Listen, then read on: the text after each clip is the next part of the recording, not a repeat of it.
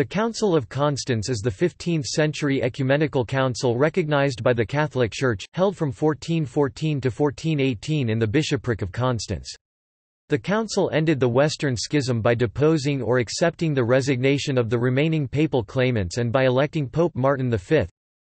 The council also condemned Jan Hus as a heretic and facilitated his execution by the civil authority. It also ruled on issues of national sovereignty, the rights of pagans and just war, in response to a conflict between the Grand Duchy of Lithuania, Kingdom of Poland and the Order of the Teutonic Knights. The council is important for its relationship to ecclesial conciliarism and papal supremacy. Origin and background. The council's main purpose was to end the papal schism which had resulted from the confusion following the Avignon papacy. Pope Gregory XI's return to Rome in 1377, followed by his death in 1378 and the controversial election of his successor, Pope Urban VI, resulted in the defection of a number of cardinals and the election of a rival pope based at Avignon in 1378. After 30 years of schism, the rival courts convened the Council of Pisa seeking to resolve the situation by deposing the two claimant popes and electing a new one. The council claimed that in such a situation, a council of bishops had greater authority than just one bishop, even if he were the Bishop of Rome. Though the elected antipope Alexander V and his successor, antipope John XXIII, not to be confused with the 20th-century Pope John XXIII, gained widespread support, especially at the cost of the Avignon antipope, the schism remained, now involving not two but three claimants, Gregory XII at Rome, Benedict XIII at Avignon, and John XXIII. Therefore, many voices, including Sigismund, King of the Romans and of Hungary and later Holy Roman Emperor, pressed for another council to resolve the issue. That council was called by John XXIII and was held from 16 November 1414 to 22 April 1418 in Constance, Germany. According to Joseph McCabe, the council was attended by roughly 29 cardinals, 100 learned doctors of law and divinity, 134 abbots, and 183 bishops and archbishops. Constance. Sigismund arrived on Christmas Eve 1414 and exercised a profound and continuous influence on the course of the council in his capacity of imperial protector of the Church. An innovation at the council was that instead of voting as individuals, the bishops voted in national blocks. The vote by nations was in great measure the initiative of the English, German, and French members. The legality of this measure, in imitation of the nations of the universities, was more than questionable, but during February 1415 it carried and thenceforth was accepted in practice, though never authorized by any formal decree of the Council. The four nations consisted of England, France, Italy, and Germany, with Poles, Hungarians, Danes, and Scandinavians counted with the Germans. While the Italian representatives made up half of those in attendance, they were equal in influence to the English who sent 20 deputies and 3 bishops. Decrees and doctrinal status. Many members of the new assembly, comparatively few bishops, but many doctors of theology and of canon and civil law, procurators of bishops, deputies of universities, cathedral chapters, provosts, etc., agents and representatives of princes, etc., strongly favored the voluntary abdication of all 3 popes, as did King Sigismund. Although the Italian bishops who had accompanied John XXIII in large numbers supported his legitimacy, he grew increasingly more suspicious of the council. Partly in response to a fierce anonymous attack on his character from an Italian source, on 2 March 1415 he promised to resign.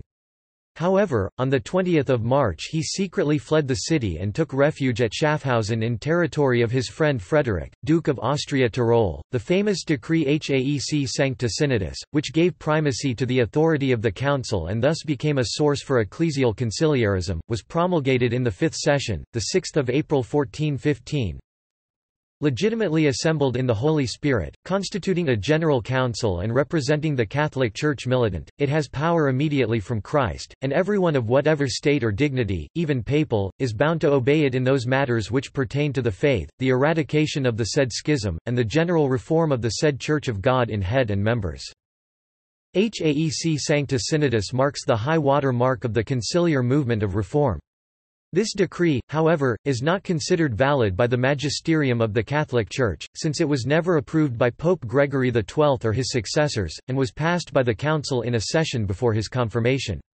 The Church declared the first sessions of the Council of Constance an invalid and illicit assembly of bishops, gathered under the authority of John XXIII. The acts of the Council were not made public until 1442, at the behest of the Council of Basel. They were printed in 1500.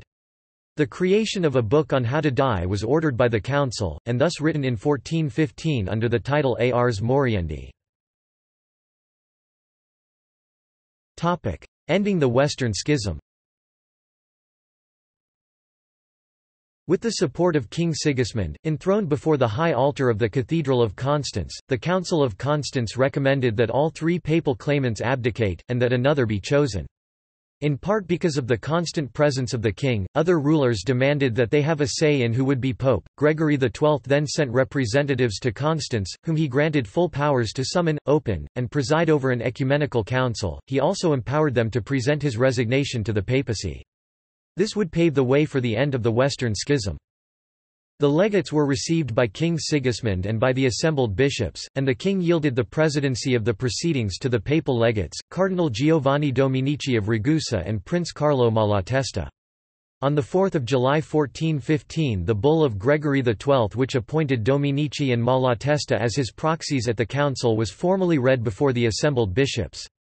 The cardinal then read a decree of Gregory XII which convoked the council and authorized its succeeding acts. Thereupon, the bishops voted to accept the summons. Prince Malatesta immediately informed the council that he was empowered by a commission from Pope Gregory XII to resign the papal throne on the pontiff's behalf. He asked the council whether they would prefer to receive the abdication at that point or at a later date. The bishops voted to receive the papal abdication immediately. Thereupon the commission by Gregory XII authorizing his proxy to resign the papacy on his behalf was read, and Malatesta, acting in the name of Gregory XII, pronounced the resignation of the papacy by Gregory XII and handed a written copy of the resignation to the assembly. Former Pope Gregory XII was then created titular Cardinal Bishop of Porto and Santa Rufina by the council, with rank immediately below the pope, which made him the highest-ranking person in the Church, since, due to his abdication, the see of Peter in Rome was vacant. Gregory XII's cardinals were accepted as true cardinals by the council, but the members of the council delayed electing a new pope for fear that a new pope would restrict further discussion of pressing issues in the Church. By the time the anti-popes were all deposed and the new pope, Martin V, was elected, 2 years had passed since Gregory XII's abdication, and Gregory was already dead. The council took great care to protect the legitimacy of the succession, ratified all his acts, and a new pontiff was chosen. The new pope, Martin V, elected November 1417, soon asserted the absolute authority of the papal office. Condemnation of Jan Hus. A second goal of the council was to continue the reforms begun at the Council of Pisa 1409. The reforms were largely directed against John Wycliffe, mentioned in the opening session and condemned in the 8th on 4 May 1415, and Jan Hus, along with their followers. Hus, summoned to Constance under a letter of safe conduct, was found guilty of heresy by the council and turned over to the secular court. This Holy Synod of Constance, seeing that God's Church has nothing more that it can do, relinquishes Jan Hus to the judgment of the secular authority and decrees that he is to be relinquished to the secular court. Council of Constance Session 15–6 July 1415. The secular court sentenced him to the stake. Jerome of Prague, a supporter of Hus, came to Constance to offer assistance but was similarly arrested, judged, found guilty of heresy and turned over to the same secular court, with the same outcome as Hus. Poggio Bracciolini attended the council and related the unfairness of the process against Jerome. Paweł Włodkowicz and the other Polish representatives to the Council of Constance publicly defended Hus. Polish-Lithuanian Teutonic conflict. In 1411, the First Peace of Thorn ended the Polish-Lithuanian Teutonic War, in which the Teutonic Knights fought the Kingdom of Poland and Grand Duchy of Lithuania. However, the peace was not stable and further conflicts arose regarding demarcation of the Samogitian borders. The tensions erupted into the brief Hunger War in summer 1414. It was concluded that the disputes would be mediated by the Council of Constance. The Polish-Lithuanian position was defended by Paulus Vladimiri, rector of the Jagiellonian University, who challenged legality of the Teutonic Crusade. He argued that a forced conversion was incompatible with free will, which was an essential component of a genuine conversion. Therefore, the knights could only wage a defensive war if pagans violated natural rights of the Christians. Vladimiri further stipulated that infidels had rights which had to be respected, and neither the Pope nor the Holy Roman Emperor had the authority to violate them. Lithuanians also brought a group of Samogitian representatives to testify to atrocities committed by the knights. The Dominican theologian John of Fauconberg proved to be the fiercest opponent of the Poles. In his Liber de Doctrina, Fauconberg argued that, "The emperor has the right to slay even peaceful infidels simply because they are pagans. The Poles deserve death for defending infidels, and should be exterminated even more than the infidels, they should be deprived of their sovereignty and reduced to slavery." In satira, he attacked Polish-Lithuanian King Jogaila, calling him a «mad dog», unworthy to be king. Fauconberg was condemned and imprisoned for such libel, but was not officially accused of heresy. Other opponents included Grand Masters Proctor Peter Wormditt, Dominic of San Gimignano, John Urbach, Artesino de Porta of Novara, and Bishop of Ciudad Rodrigo Andrew Escobar. They argued that the knights were perfectly justified in their crusade as it was a sacred duty of Christians to spread the true faith. Cardinal Pierre de Lille published an independent opinion that attempted to somewhat balance both Polish and Teutonic positions. The council did not make any political decisions.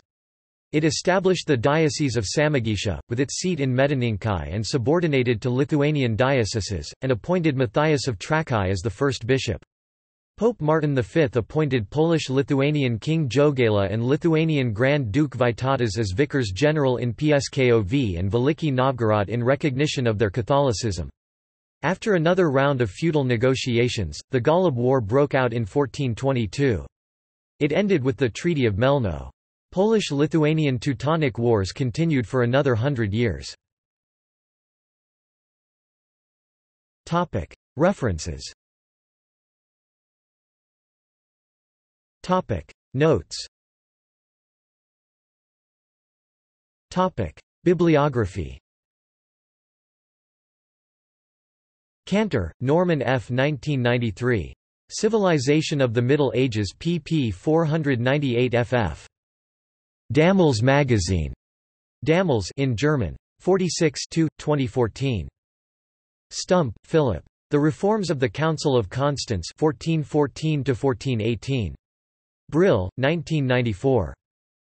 Tanner, Norman P., editor, Decrees of the Ecumenical Councils, Council of Constance 1414–18, excerpts of the sessions in English. Dr. Joseph Kasser, The Rights of Nations. External links. Council of Constance. Council of Constance, Heretics, Schism and the Teutonic Knights on Medieval Archives podcast.